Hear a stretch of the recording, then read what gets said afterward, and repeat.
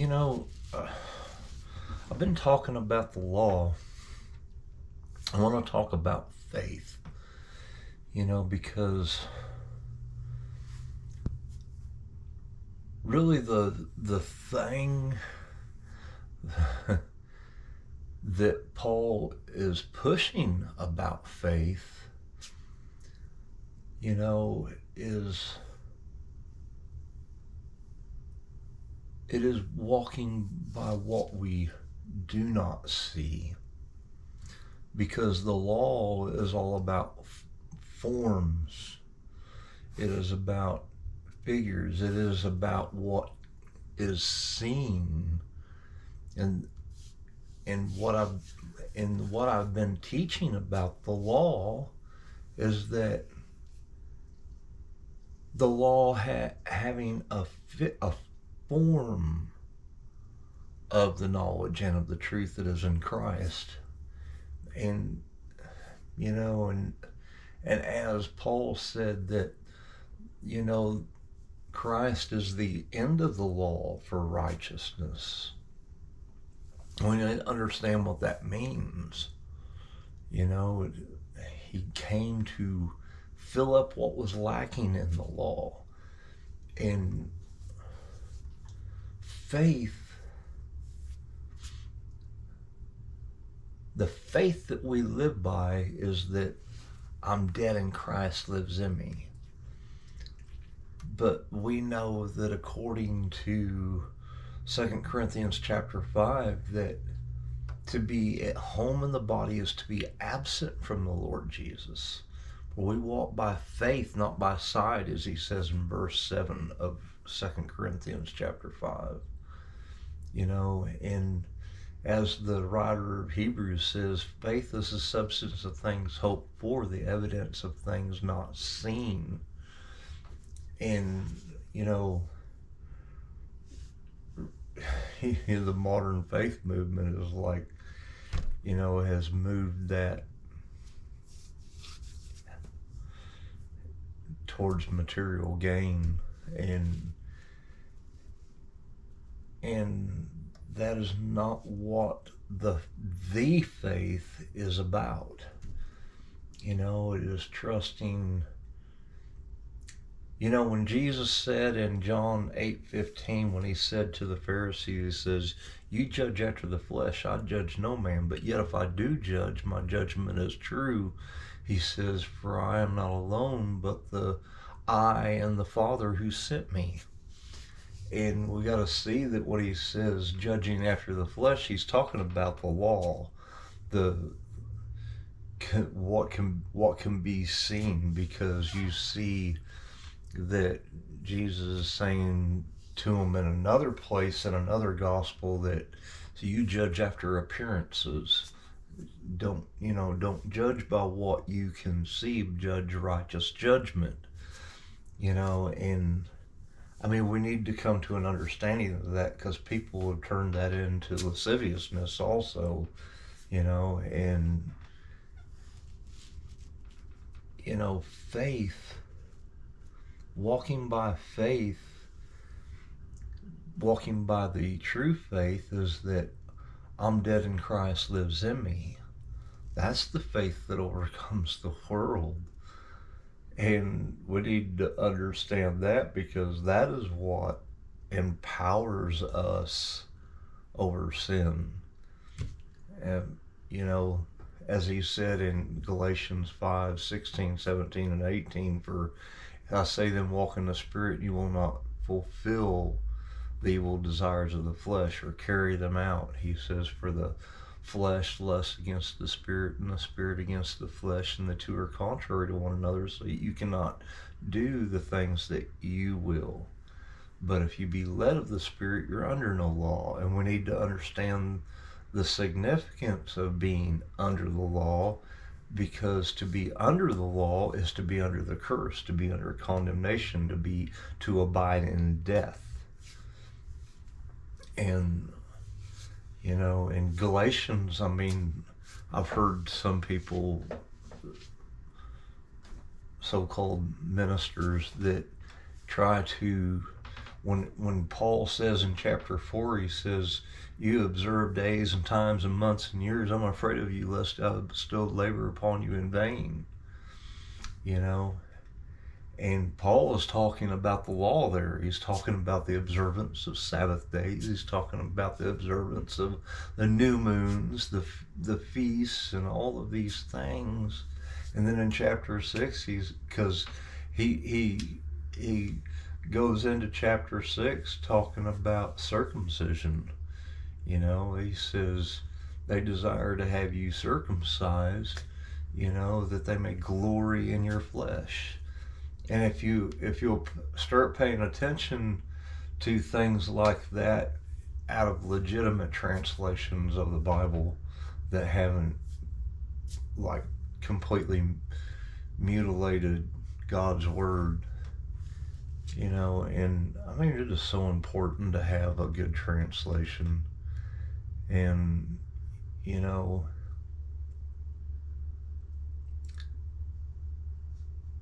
that's where it comes. And I've got into this in other videos. Proverbs chapter 3, verse 5, lean not to your own understanding, but in all your ways acknowledge God, and he will direct your paths, your steps. You know, and it is so important to put all of our reliance in him.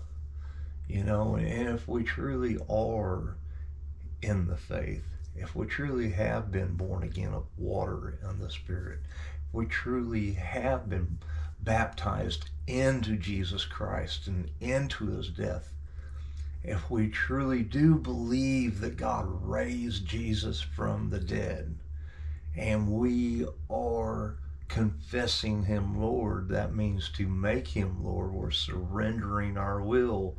And that goes to that Galatians 5:17, the spirit against the flesh, flesh against the spirit.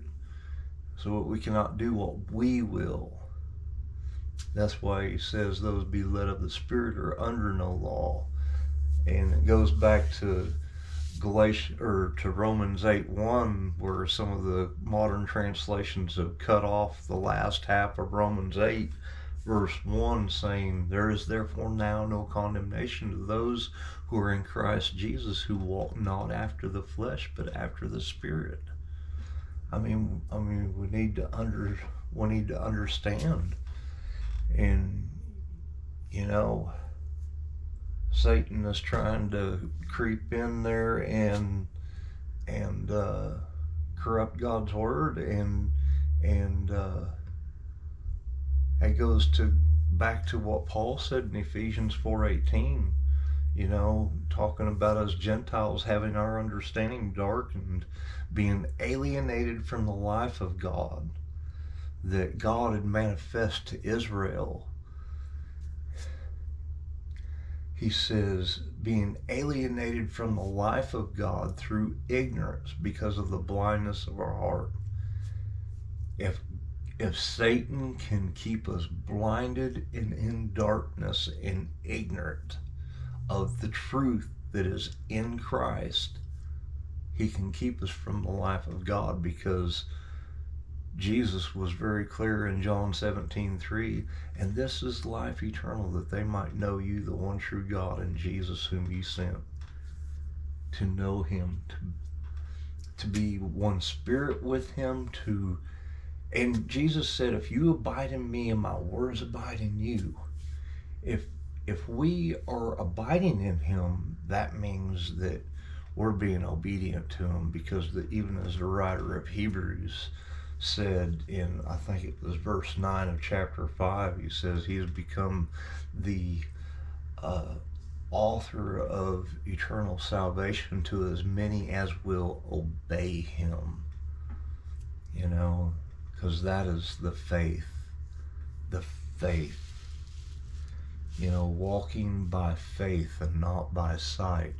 And that has everything to do with not walking by the law, which is sin's strength, 1 Corinthians 15:56. You know, and you know, it's like Paul told uh, uh, the assembly at Galatia, he said, if I yet preach circumcision, he says, why do I suffer persecution of the cross? You know, I mean, you read Acts from chapter 19 all the way to 28, it's about Paul being beat, whipped,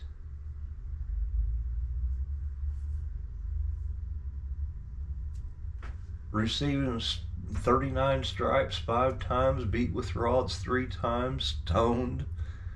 I mean, by Jews.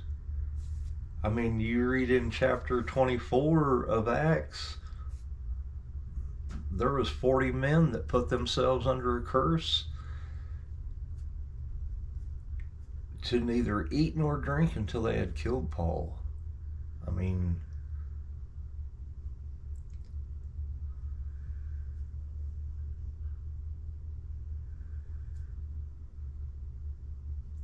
the faith, just because, you know, we were freed from the law to be freed from the curse. As Paul told the assembly at Galatia, he says, you know, cursed is the man who does not, you know, do everything that is written therein. He says, that's why he says in 2 Corinthians 11 that, you know, that they may be found even as we, because as he's saying into his letter to the church at Galatia, the assembly at Galatia, that, you know,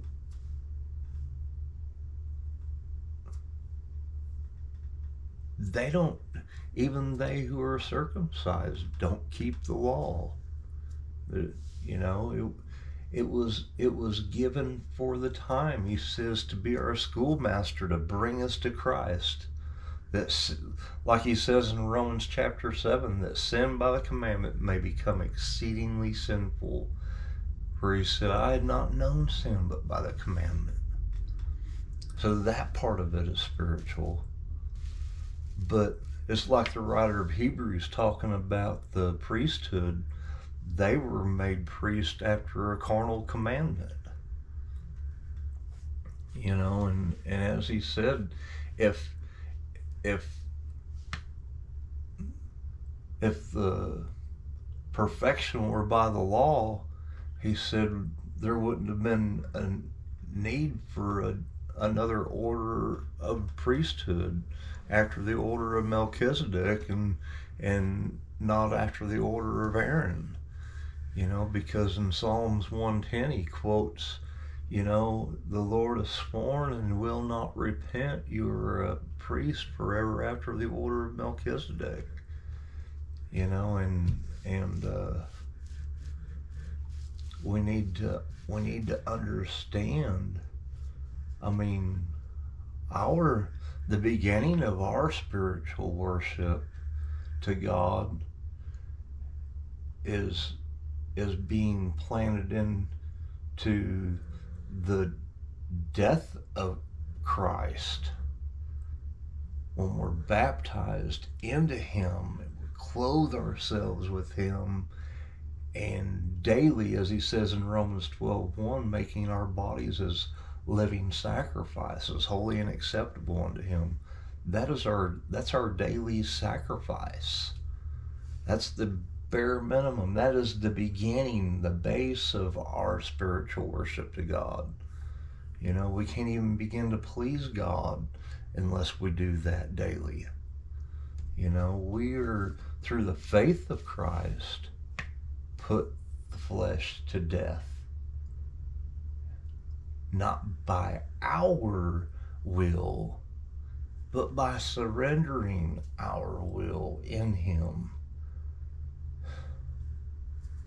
Because as he says in Romans 9, he says, when he's talking about Pharaoh, and his conclusion is, he says, therefore it is not a matter of him who wills, nor of him who runs, but of God who shows mercy, as he told Moses. I will have mercy on whom I will have mercy on, and whom I harden. That's the way Paul rendered it into the Greek and translated over into the English.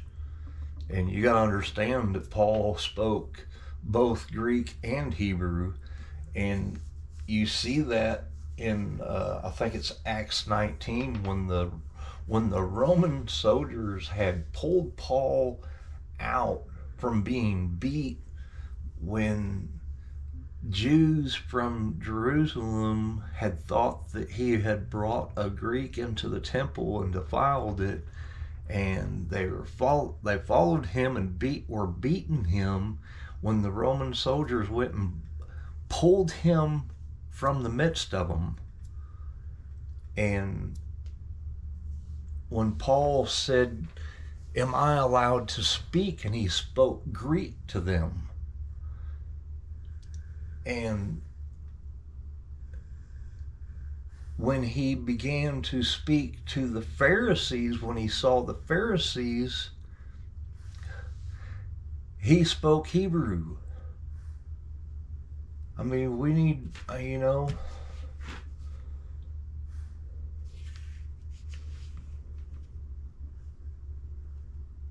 Paul was given an abundant revelation of Jesus Christ. It wasn't something that he was taught by man. It was what he was taught by the Lord himself. So that's why he says in 2 Corinthians chapter 11, he said, though I may be crude in speech or not trained in, they've got it rendered as not being trained in speaking, but he was trained in speaking in who he was brought up under. And he says, though I'm not in knowledge, because he was taught by the Lord himself concerning the revelation of Jesus Christ, and how that relates to us. And there is so much of the form of the knowledge and of the truth in the law that you see Paul relaying to us, like Romans 12:1, presenting our bodies as living sacrifices every day, the daily sacrifice, which was part of the law. That was a form of the law. That was a figure then for the time present. Well, that is fulfilled in us as we surrender ourselves in Christ, who was our Passover lamb, who was crucified between the evenings. If you'll read the testimony that Mark gives concerning Jesus Christ, because Jesus was taken the night before the Passover, because they didn't want to take him on the day of the Passover lest there be an uprising by the people, because they believed that Jesus was a prophet. And so therefore on the eve of the Passover they took him, and on the morning of the Passover, the break of dawn, they brought him to Pilate. Well, by 9 o'clock, by the third hour, 9 o'clock in the morning, he was nailed to the tree. By the sixth hour at 3 o'clock in the afternoon, he had given up the ghost. He had given up his spirit. He had breathed his final. And Mark gives testimony that, the veil that separated the holy place and the Holy of Holies, where the ark was, where the mercy seat sat, that veil was rent in two. That's why the writer of Hebrews says that through his flesh was made the entrance into the Holy of Holies, into the presence of God. which was taken away when the first man, Adam, sinned. You know, we got to see that when man hearkened to his wife and ate of the tree that he was commanded not to eat of, and the eyes of them both were opened to know their nakedness, and God drove the man out of the garden. And that Hebrew word, drove him out, is like a putting away, as a man would put away his wife. And so we need to understand some of these things, because the faith that is in Christ, you know, Jesus is a fulfillment. I mean, he was spoken of since the time that Adam and Eve sinned. I mean, we need to see that. You know, Jesus was spoken of from the time then. And then he was spoken of again by Moses, saying that, you know, the Lord your God shall raise up another prophet from amongst your brethren, like unto myself. And we got to realize what he meant by like unto myself, because he gave the law. And he also said, whoever shall not hearken unto his voice shall be cut off from his people. So Jesus came, and that's why Jesus was constantly saying to him, if you really believed in Moses, if you really believed his words, he said, you would believe me because he spoke of me. And we got to understand that. I mean, and even Pilate, and you read the testimony of Mark, you know, when the Jews, after they're hearing the eve of the Passover, and on the day of the Passover, bring them to Pilate. Pilate knew that they were being moved out of jealousy. You know, so, but it was in fulfillment of Scripture. It was predetermined by God's counsel, as Jesus said then. He says, you would have no power over me at all unless it were given to you from my Father. You know, and as Paul said, there is no power but that of God. You know. So we need to understand faith, what the faith is. I mean, Satan has done such a good job of distorting it by getting people chasing after, you know, material things, that, you know, he's gotten the waters muddy, so that the people can't drink and the people can't see.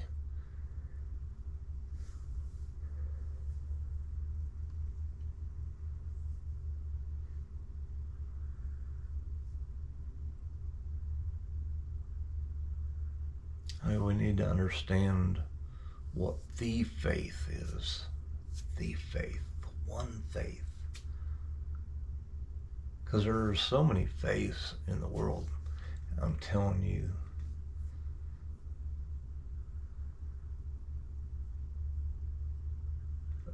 there are a lot of them out there that are they are blinded,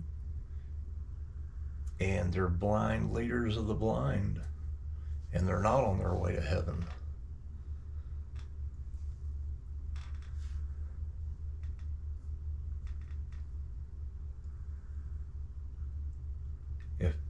if Satan can keep people blinded to the truth, he can keep them from the life that is in Christ. As Jesus, and I'll quote it again, as Jesus said in John 17:3, and this is the eternal life, that they might know you, the one true God, and Jesus whom you sent. You know, faith comes by hearing, but the hearing for faith. Hearing comes by the word of God, the truth of God's word. So, faith isn't what we see. Faith is what we do not see.